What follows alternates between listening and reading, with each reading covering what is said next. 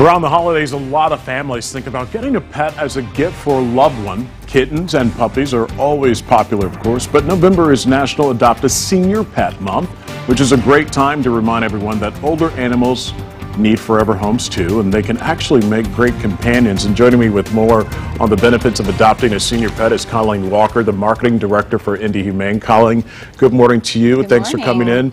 You brought Jojo here. Tell me a little more about him. So Jojo here is 10 years old. He's still very active, very playful. He is available for adoption. Okay. If you notice on this side of him too, you'll see, even over there, you'll see some of these little spots. So he actually came in with some medical issues. Right. We were able to help him kind of heal from that. He's been a sweet little pup since he's been in. He's the sweetest thing ever, and he loves car rides, I found out on the way Okay, here. All right, that's good. Yeah, but he's just a big sweetheart, and he is a senior. So what are some of the benefits of holding an older pet, a senior pet? I personally am very biased. My first dog I ever had was a senior, and I love them. I think they're great. They're potty trained, so you don't have to do that. Yeah. But they're also they're lower energy. They're trained. They're trained. You know, they're not going to need as much exercise. Yeah. And you know, so if your lifestyle isn't super active, they're a great choice. And they can be protective too. Oh, absolutely. And I think they're just so grateful. They just love you, and they're happy to be out of the shelter, to be honest. That's true. What is the Gray Muzzle organization? Tell me a little more about that, and how do they actually help pet owners?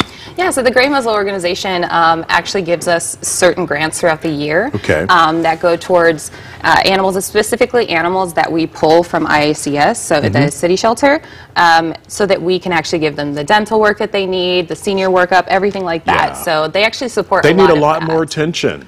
Oh, absolutely. Like, he's not only did he have his mass removals, but he had to have some dental extractions, and you know, it costs a little bit more, and Gray Muzzle helps with that. What is IndyHumane doing to honor Adopt a Senior Pet? So, There you go. So we are actually offering a no adoption fee for all senior animals 7 and up. So all senior animals are free. And if people are watching right now, how can viewers help? So you can actually adopt. It's one of the best things to do. So you can just come to our shelter and adopt a pet like Jojo. He sees himself, where he sees he sees that camera. But you can also volunteer. We do post our medical sponsorships on Facebook. You can donate there.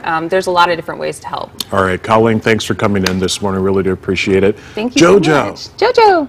Hi. Thanks for coming in, bud. He really wants the cookies. That's all he wants. No matter how old you are, treats are always good, right? Always the good, yeah. All right, thanks again.